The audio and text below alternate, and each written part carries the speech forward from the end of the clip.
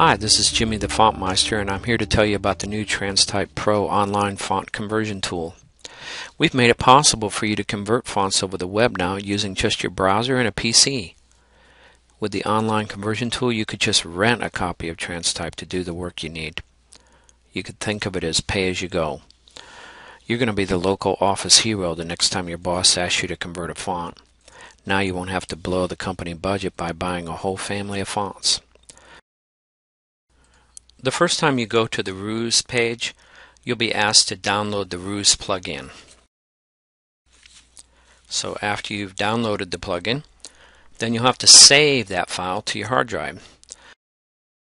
And then after you've saved it, you're going to have to run it. And after you run it, you'll be located in the installer wizard. Once it's installed, you're ready to start using Transtype. Okay, now let's work on a couple fonts and see what saving money on font conversion looks like. We've tried to make it as easy as 1, 2, 3. So 1, click on the plus icon and choose a font. 2, pull down this little menu, pick a format. Let's convert this to a type 1. 3, hit the convert icon, choose a folder, and you're done.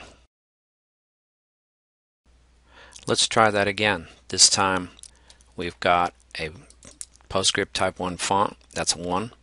2, the format, let's convert it to a true type with true type outlines. And 3, the convert button. Pick a folder, and bingo, you're done.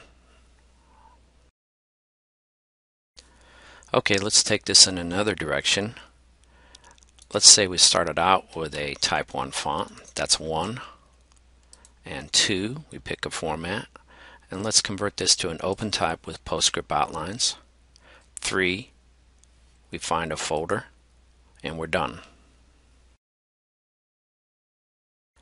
And finally, let's take a look at how easy it is to convert a font family.